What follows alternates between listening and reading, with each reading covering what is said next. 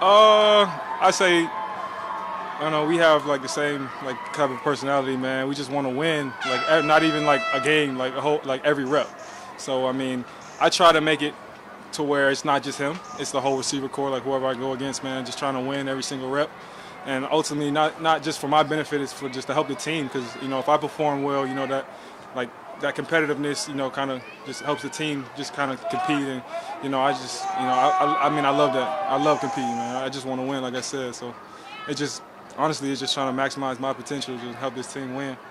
How great is it for your development that you're going against Diggs and Davis and I mean, I feel like this elite group of receivers, man, they push me every single day, man. It's no taking days off. Always going at me, always talking trash. But at the end of the day, I really respect those guys because off the outside the white line, they just like as humble as could be, man. They always try to give me pointers and help me, just elevate my game. So I couldn't be more grateful for those guys.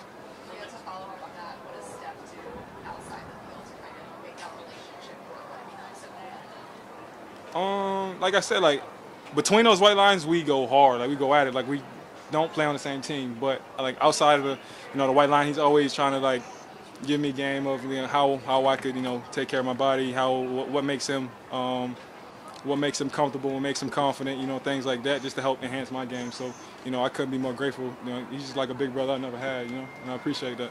Kaiir, how do you balance though playing with an edge across the board?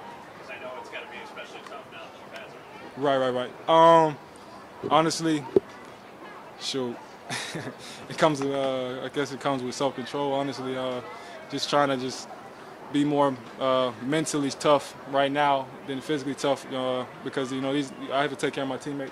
So I don't know, man. I just got to come down to just controlling your mental, I guess.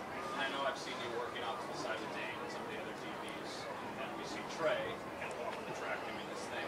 How much time have you got to spend with him, maybe in like the film room or just inside the locker room or whatever? And like, what have you taken away from those conversations? I just try to be a sponge and just soak up everything I see and everything he tells me. Honestly, I try to listen and also apply. Like, because a lot of people just listen and just like forget what they say. But like, honestly, I just try to take whatever he teaches me and just try to apply it on the field and to help me become a better player. I know it's kind of difficult for him because he's rehabbing and things like that. But he's been a heck of a role model, for me. So. some rookies come in the camp, they do their work, they keep their head down, and you don't really notice it too much. You're physical, step on Diggs, you're demonstrative, it's a good play. Is that just who you are? Did you think about being anything different walking into an NFL camp? Nah, man. I just try to be myself, honestly. When I came here, I was just so grateful that the Bills just like drafted me. So I just wanted to give my all and never take it for granted. So I think that's where it comes from, man. How much is on you already? And now do you feel the sense of you need to back that up? You're number one pick. Everybody sees you. You're going against it. Does that add to your competitiveness? Nah, I mean, if you ask anybody, man, that's always how I've been. I just want to win. Like, not the game, I want to win every single rep. So it don't matter who I'm going against. So that's just who I am. So I don't think I changed just because I got drafted. That's just who I've always been. Knowing there's a spot over there, even if Trey doesn't come in, isn't ready for the start of the season, is that further or spur your preparation more in knowing the opportunity is there for you right there, staring at you as a full-time starter or a starter to start the season?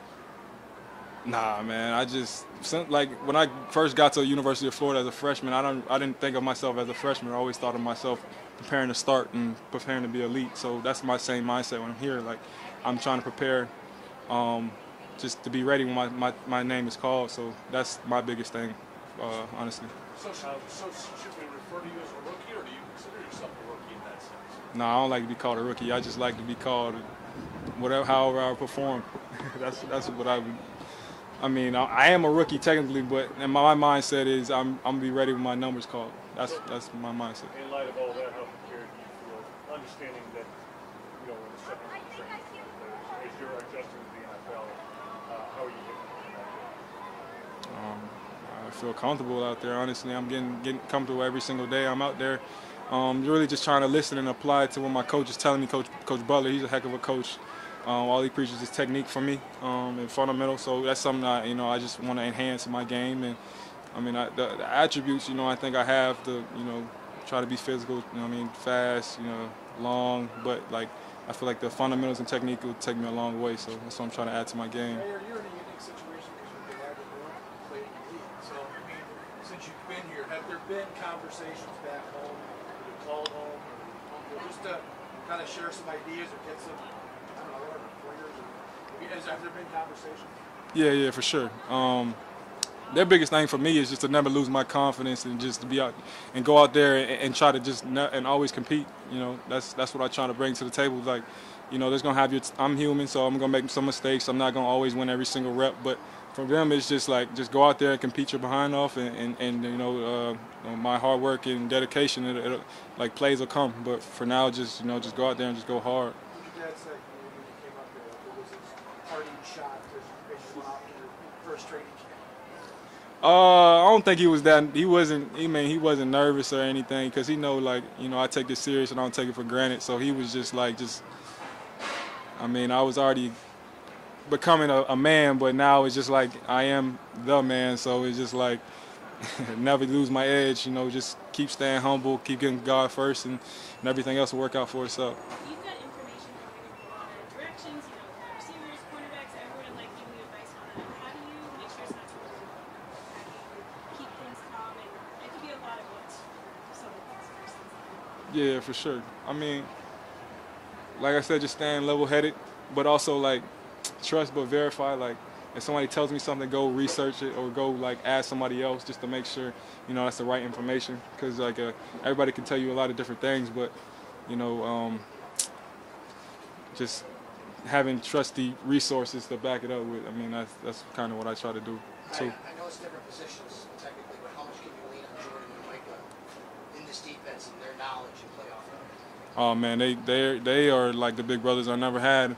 They like those two guys are alpha males, man, and I'm always just trying to like I'm sitting next to them, man. I just try to just listen and just just apply, like, cause they have so much knowledge and they have so much confidence to the point like they out there just playing without even thinking sometimes. So it's just like I couldn't be more grateful just to hear those guys back there behind me and just make sure I know like I could trust them. So I'm just trying to earn their trust now at this point.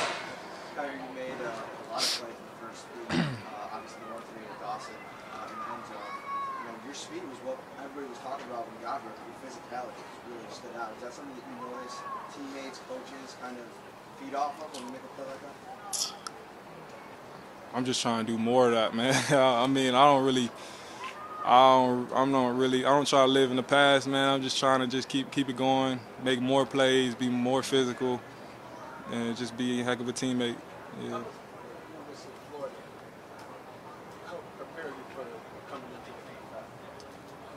I don't think there's any conference better than the SEC. Big, fast, physical. No better conference than the SEC. But just coming from the SEC, I don't think I'm better than anybody. I think it helped prepare me, but also I don't think that puts me over the edge of anybody else because, it's all about what you do next, not what you did in the past. So. You've been around the game obviously your whole life, but is there anything since getting training camp that you kind of learned and you weren't expecting to learn, and kind of took you by surprise?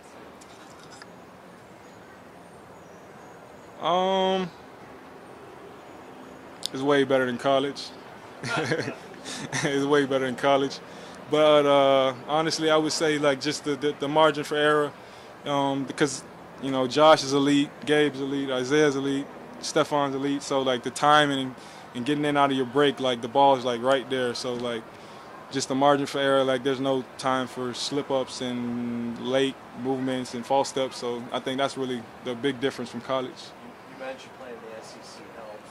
They don't have a lot of Josh Allens in the SEC. Nah, not at all. He's one of one. He's one of a kind. Yeah, going against them, this last week or so here at camp, what's that been? He's getting me so much better, man. Because like I said, I can't afford a false step or bad eyes or just like bad leverage because he's gonna take advantage of it, and he's the best quarterback I've ever seen in my life, man. So, like I said, I mean, God makes no mistakes, and I'm meant to be here, and he's just getting me better. Hopefully, for me to go have a great season. Watching him throw those back shoulders to Davis and Davis. Yeah. There was a couple times where you had perfect.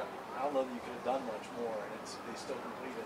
Yeah. Does that get frustrating at all? How do you make sure that you just kind of ride it? Yeah, at first, I was frustrated because it's like I said, I just want to win every single rep. So, like, I gotta take a few deep breaths and be like, all right, Kaiir, like, there's some stuff, man, just perfect ball. You just gotta keep competing. Like my dad said, like I called my dad like after the first couple of days, they kept hitting me on it. It was just like, just keep competing. Like, I mean, you can always improve your technique, but you're a pro now. Like you can't expect. You can always strive to win every single rep, but it's not gonna be the case. So just keep competing and never lose your edge. So. How tough was, or maybe not how tough, but how much did it take for you to swallow that, to accept that? I love to compete, and I love to win first and foremost. So it's kind of hard all the time, man. But like I said, when I called my dad, he told me just keep competing, like just work to improve your technique. And with Coach Butler, man, he's always trying to make sure I play with proper technique and fundamentals. So he just makes sure that that's my main focus right now. Because the plays will come, like he said, but playing with better technique and fundamentals will help me, make plays in the future. But as of right now, I just got to keep competing, never lose my edge. Two more. To start camp. What have you seen out of them early? They're monsters. They're monsters. Yeah, they're freaks. Our first string and second string and third string, they just come rolling in and they just are monsters. That's the only word I can explain. Like, they just get after it. Thank you. Thank you, guys.